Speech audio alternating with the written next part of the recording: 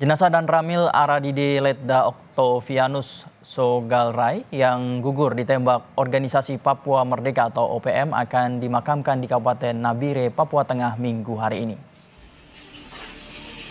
Jenazah Danramil Aradide saat ini disemayamkan di kediaman keluarga di Nabire. Sampai saat ini tempat lokasi pemakaman jenazah masih menunggu kesepakatan pihak keluarga.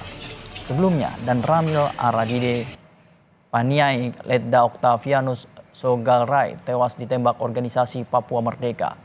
Korban dihadang dan dibunuh saat berkendara motor di wilayah Pasir Putih, Papua.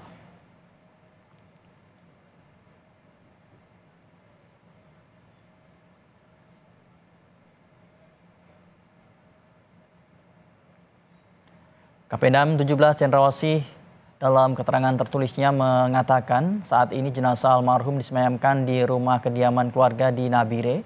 Rencana dimakamkan hari Minggu 14 April di Nabire.